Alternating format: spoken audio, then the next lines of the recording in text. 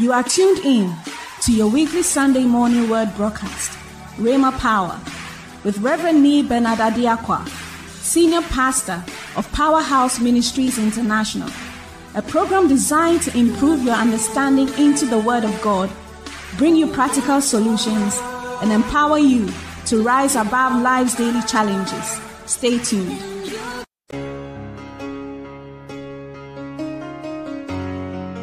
Hello, precious one.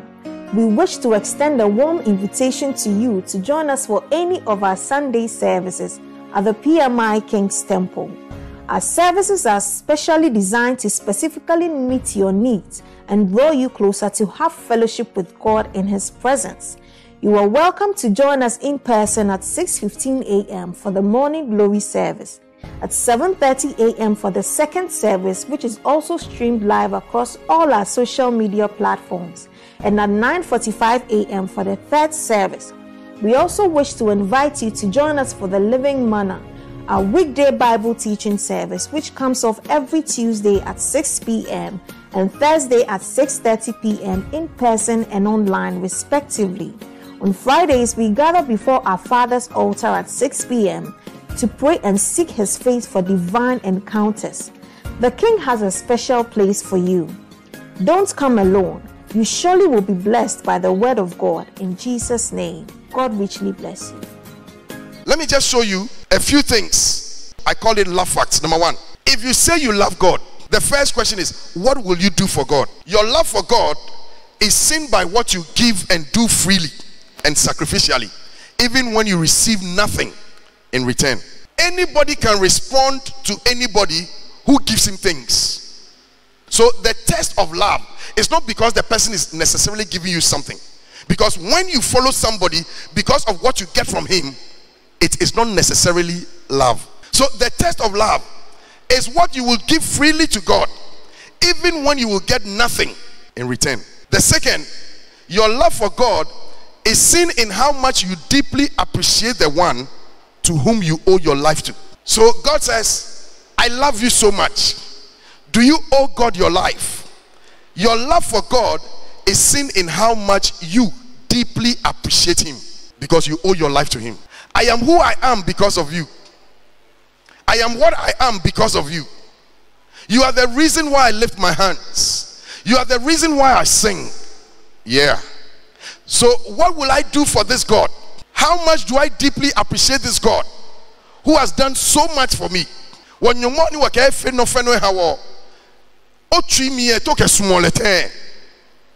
how much you deeply appreciate and you owe your love to. Number three, you can assess how much a person will love you by assessing his love for God. I'll explain. If you say God has done so much for you and you love Him so much, then if I see the one you owe your life to and how much you love Him, it is an indication of how you will treat me, because I haven't done for you what God has done for you. So if God has done so much for you and He calls you, you don't mind Him, you disobey Him, you never spend time with Him, you don't have time to spend with Him, then me from Choco, who hasn't done so much for you, how would you love me? So if I want to see how you will love me, I want to see how much you love the one you owe your life to, who has healed you, who has delivered you, who has watched over you, who has fed you and protected you. If that is how you treat Him and you treat Him well, then at least I know how much you will treat me also. But if you treat that man so badly, from the beginning of the year, you never call him. The only time he sees you is when you need something. The only time you are around is on the 31st. The only time you come around is when there's a problem. Then how will you treat your human being who hasn't helped you that much? So when you love somebody, it is a reflection of how you treat other people. Number four, and the final thing, my relationship with the Lord is love driven, not need driven. I don't have a relationship with the Lord because I want something from Him. I want a relationship with the Lord because I love Him. How many of you, if you found a gentleman or a lady, and the only reason why the lady or the gentleman wanted to be with you was because of what he or she can get from you. How many of you will want to take the person beyond into a deeper relationship?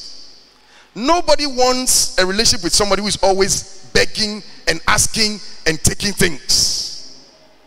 Our relationship with the Lord must be love driven. I come because I love you. I serve you because I love you. The Bible says in Galatians chapter 5 verse 6, it says, circumcision or uncircumcision profited nothing, but faith which worketh by love. Our faith in God is driven by love. Our service to God is driven by love. Our paying of our tithe is driven by love. Whatever we do, going on outreach, is driven by love, not by need. And so God is assuring us, this is the first and the great commandment. No matter who you are, whether you are born in Choco or you are born in Airport, if your primary education is weak, no matter who you are, if your foundation is weak, it is no longer God, it is you. So if you want to be able to have a great future, build a good foundation. If you want to be able to have a great future, do the things that are first. Follow the order of priority. Let our lives be in order. And if you make a mistake, correct it and come back. In this year, dig a foundation. A foundation, once it is covered, is no longer seen. But the building and the structure will show what the foundation is like. So today, nobody may be seeing what we do in private. Nobody may be seeing us and acknowledging when we are praying.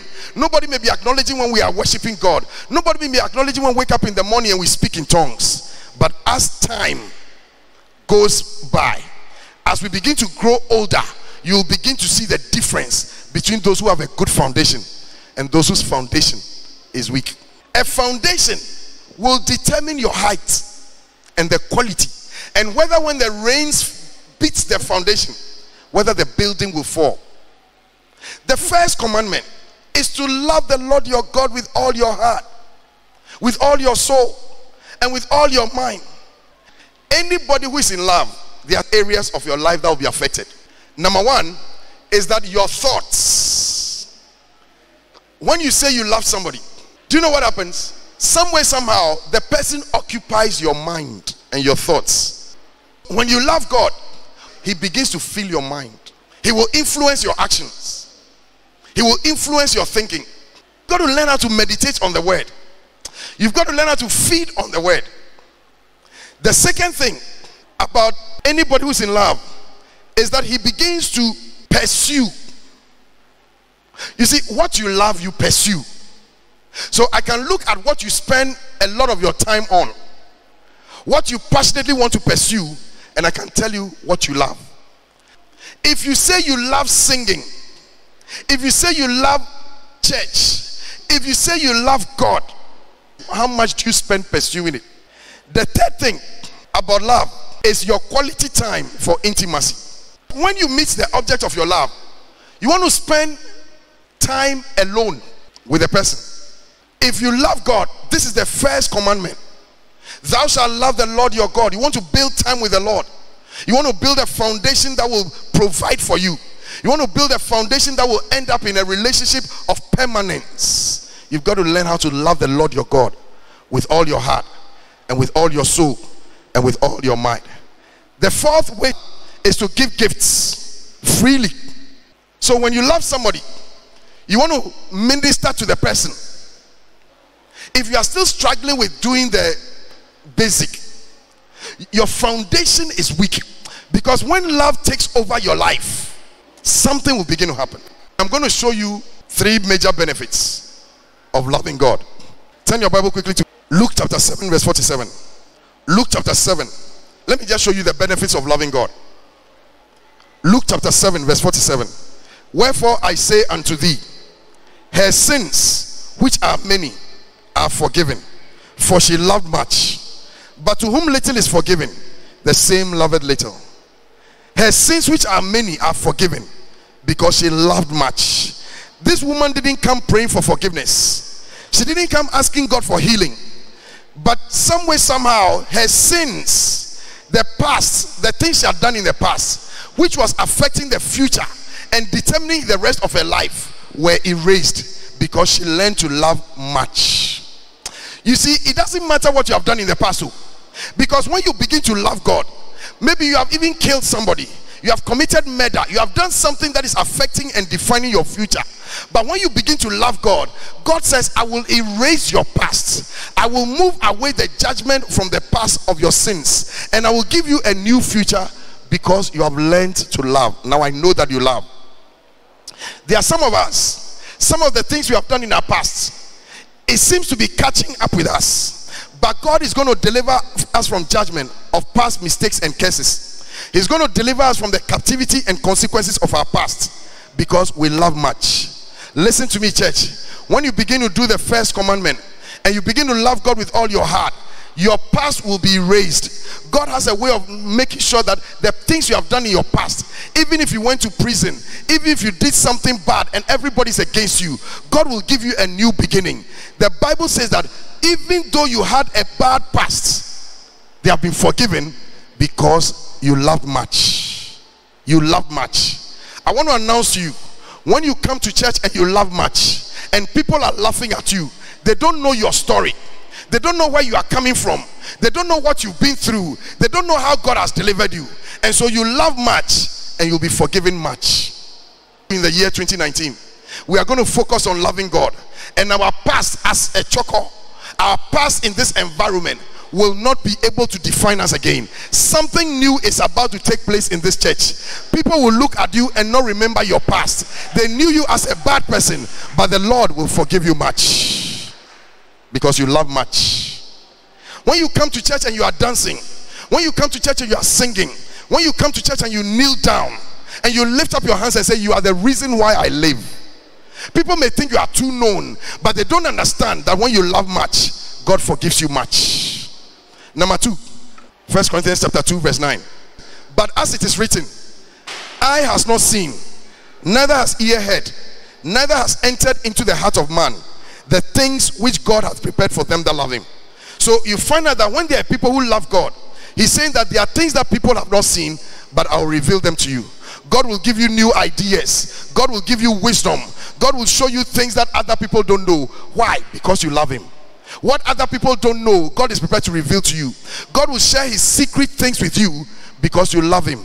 In your intimacy with God, God will begin to speak with you and show you even things to come.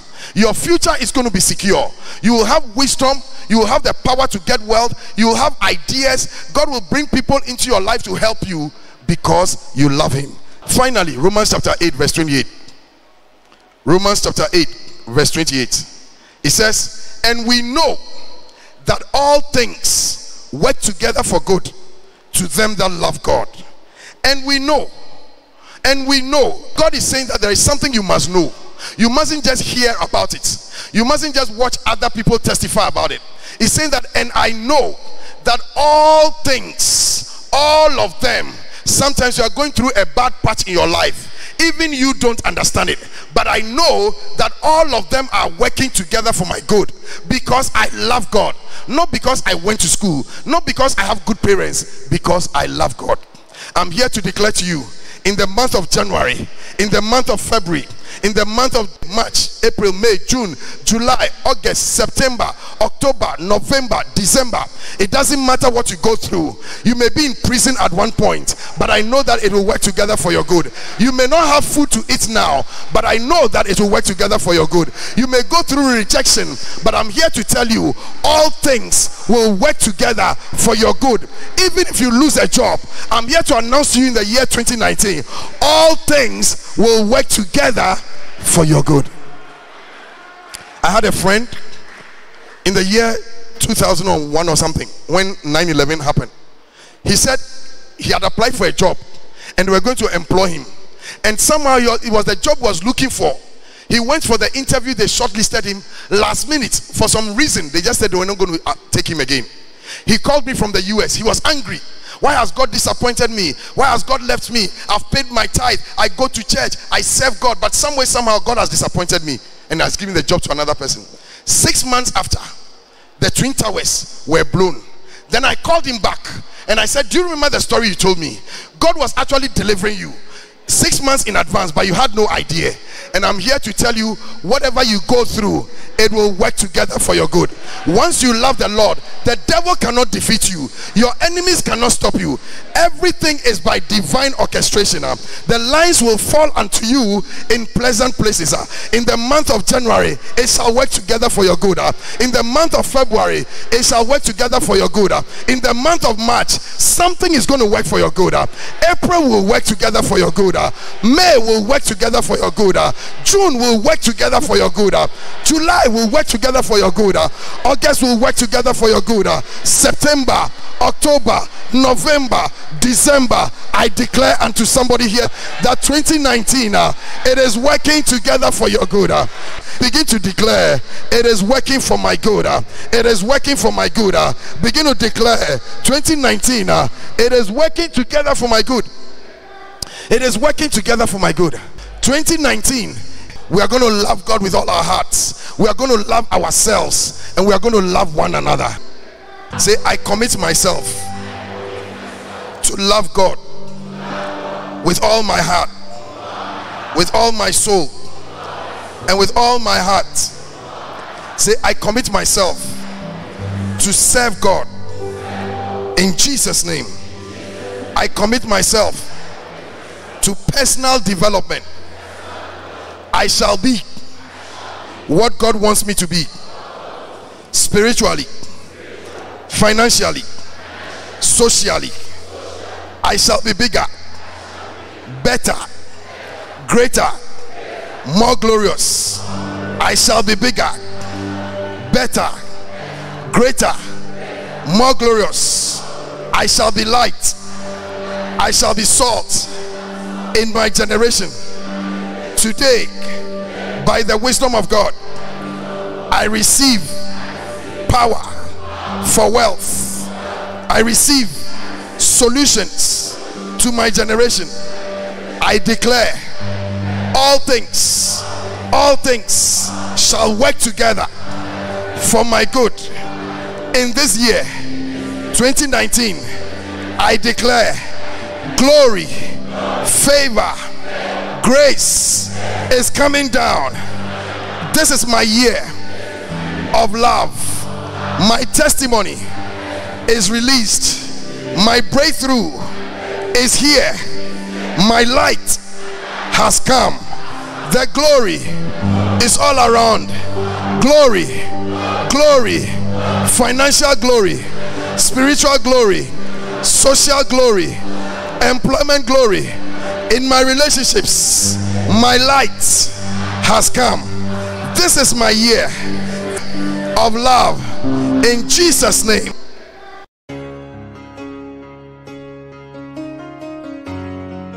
Hello, precious one.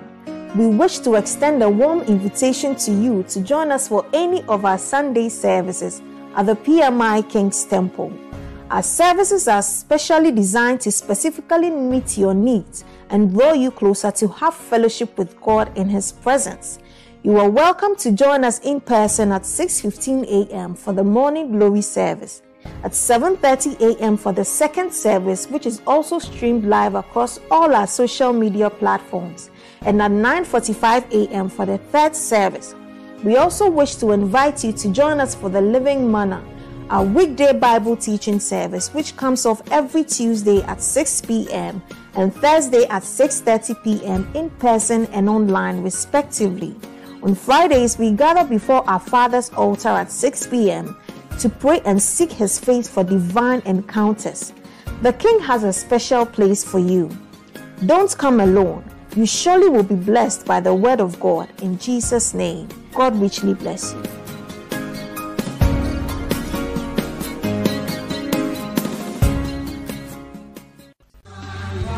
Thank you for listening to Rhema Power with Reverend Nee Bernard Arde-Acquah. We hope you've been blessed. For further information, contact 0303 931 841. Tune in next week for another insightful teaching on Rhema Power.